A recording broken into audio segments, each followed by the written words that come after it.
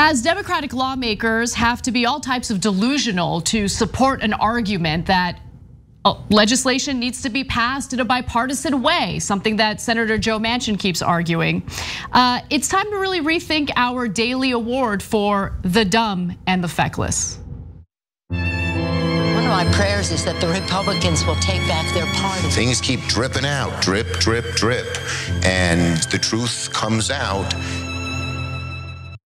Over the weekend, Democratic Senator Joe Manchin argued in an op-ed that he would not vote for election reform in the legislation known as the For the People Act, and that he would maintain the Senate filibuster, which blocks all the legislation that Democrats are trying to pass. Now, he's not the only Senate Democrat who's in favor of this. He's just the most vociferous one. There's as many as 10 Senate Democrats who are in line with what Manchin is saying in that op-ed. Now, Chris Wallace of Fox News, a conservative Fox News anchor, called Manchin out to his face on how delusional this is. Let's hear how that conversation went down. You have made it clear, and I'm not going to ask you again, you said that you oppose scrapping the filibuster. The question I have is whether or not, and you say you hope that that'll bring the parties together. The question I have is whether or not you're doing it exactly the wrong way. And hear me out on this. If you were to keep the idea that maybe you would vote to kill the filibuster, wouldn't that give Republicans an incentive to actually negotiate, because old Joe Manchin's out there and who knows what he's going to do by taking it off the table? Haven't you empowered Republicans to be obstructionists? I don't think so, because we have 7 brave Republicans that continue to vote for what they know is right and the facts as they see them, not worrying about the political consequences. I believe there's a lot more of my Republican colleagues and friends that feel the same way. I'm just hoping they are able to rise to the occasion to defend our country and support our country and make sure that we have a democracy for this republic of all the people. I'm just very hopeful that I see good signs. We're doing, Chris, more things than ever before. Give us some time. No, but there is no time. There is no time. And when you're dealing with Senate Republicans who are bought off by Koch-backed organizations that tell them do not under any circumstance support election reform, don't support anything in Biden's agenda, what makes Joe Manchin think that they would ever vote in favor of the legislation that Democrats want? What makes Joe Manchin think that they have any interest in bipartisanship? They don't. He knows that. He's funded and corrupted by the same Koch-backed organizations, which he's recently taken meetings with. There's no question about that. Read Jane Mayer's latest piece in the New Yorker. It'll give you details about a leaked phone call with these Koch-backed organizations and Senate Republicans. But with that said, I mean, in that video, Cenk, he mentions 7 Senate Republicans who have voted along with Democrats. I'm assuming he's referring to Republicans who voted in favor of, I don't know, the commission? Yeah. Which, by the way, you need 10 Senate Republicans to vote in favor of any legislation in order for it to pass. But when it comes to the coronavirus relief bill, not a single Republican lawmaker voted in favor of it after Senator Manchin secured all sorts of concessions, including cuts to the unemployment insurance program and additional means testing. They are not good faith actors, and Manchin knows that.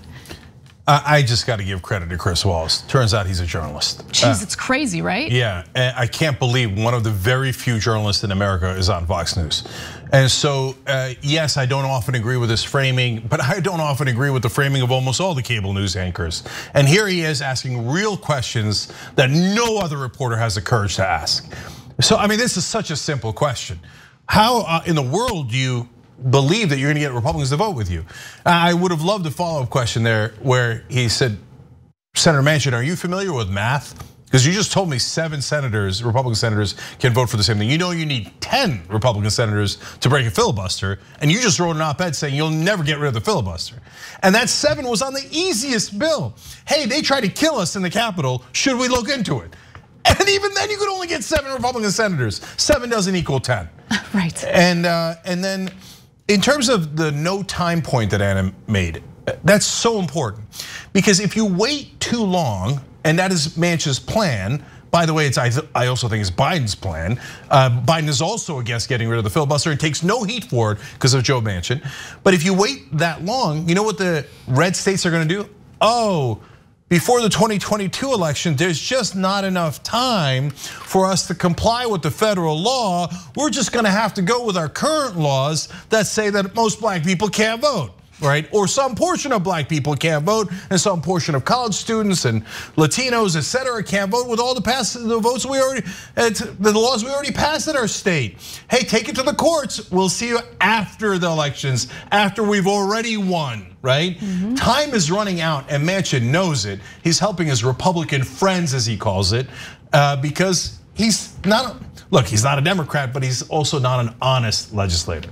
What's also pretty fascinating is that currently, I mean, all of these stories that we do about the current political climate are intertwined. They're all related. So currently we're seeing various red states restrict voting to the point that clearly advantages the Republican Party, right? Part of the reason why Democrats want to pass an election reform bill is not just to get money out of politics, it's to ensure that all eligible voters are able to go to the polls and vote. It includes same-day registration, voter registration, all sorts of things that expand voting or make it more accessible to eligible voters. And it would obviously counterbalance or mitigate the damage being done by the voter suppression bills in places like Georgia.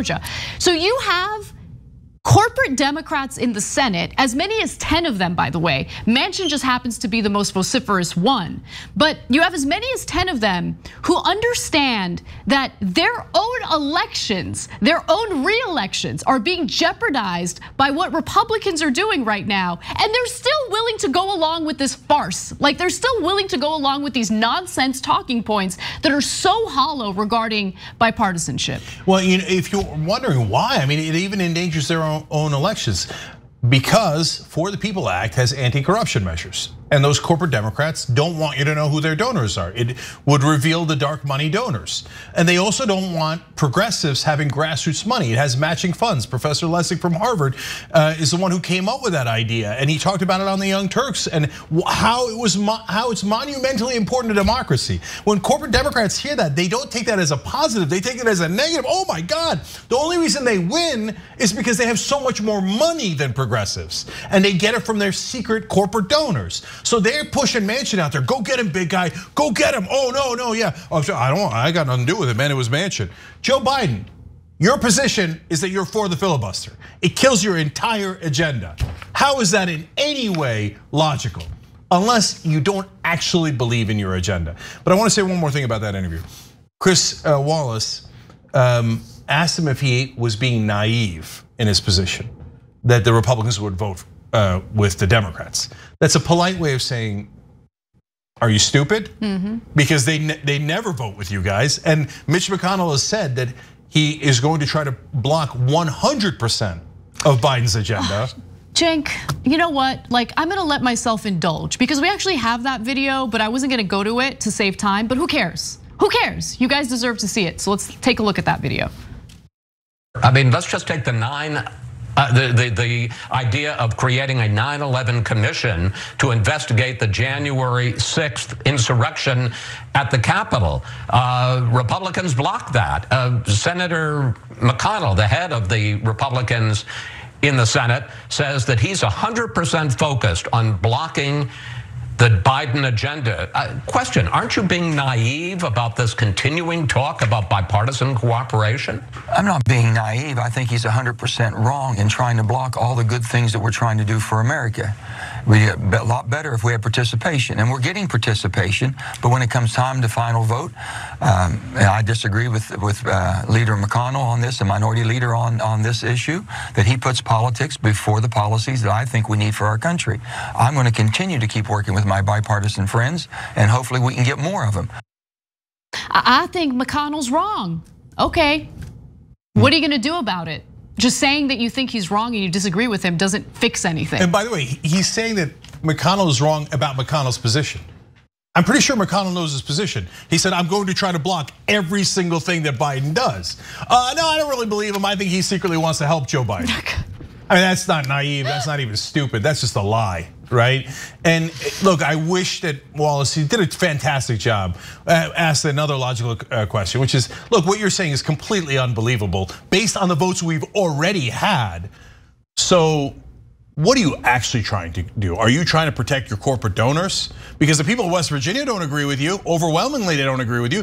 The Republican voters in West Virginia don't agree with you. Nobody agrees with you. And you're blocking bipartisanship. All right, so I want to go to the Washington Post here because they actually show you what the real game is. And this is shocking coming from a mainstream media outlet like Washington Post. So I'll give them credit too.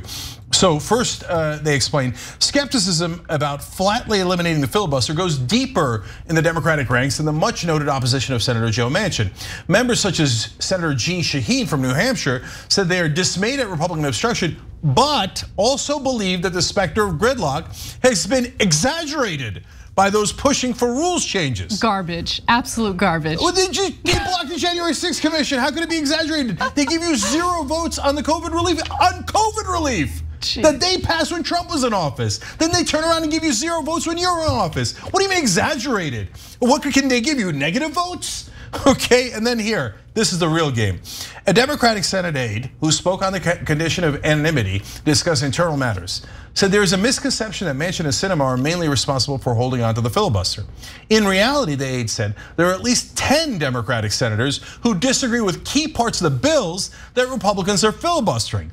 But, quote, they just don't need to say anything crazy because Joe Manchin is out there taking all the arrows for them. In other words, they were never gonna vote for it in the first place. So we sad. told you on the Young Turks, we told you before Biden even won, we told you after he won. While everybody else was calling him FDR 2.0, we told you they're never gonna pass those bills. They never intended to pass those bills. And here is the Washington Post confirming there are 10 Democratic senators that don't want any piece of that. By the way, the one time that we forced a vote they didn't want, that was on $15 minimum wage. And you guys did that. I swear to God you did it. Tens of thousands of people signed our petition and sent videos into Bernie Sanders. He wasn't going to introduce an amendment, and he did on the $15 minimum wage. They had to take a vote on it. They were forced to take a vote. And how many people voted against it? It wasn't just the Republicans. 8 Democratic senators voted against it. By the way, they didn't even need it. They could have hid behind Manchin and Sinema. But the other 6 were like, no. I can't have my donors thinking that I'm actually with my voters. No, I want to make sure your wages are crushed low, $7.25. Make $15,000 a year, working full-time every day. Go back to the goddamn mines. That's what Chris Coons said, top ally of Joe Biden. That's what both Delaware senators said. That's what Jeanne Shaheen said. All these guys, they never meant it. They're corporate, corrupt senators just like the Republicans. We told you, and that's exactly what's happening now. Thanks for watching the Young Turks, really appreciate it. Another way to show support is through YouTube memberships. You'll get to interact with us more. There's live chat emojis, badges. You've got emojis of me, Anna, John, JR, so those are super fun. But you also get playback of our exclusive member-only shows and specials right after they air. So all of that, all you gotta do is click that join button right underneath the video. Thank you.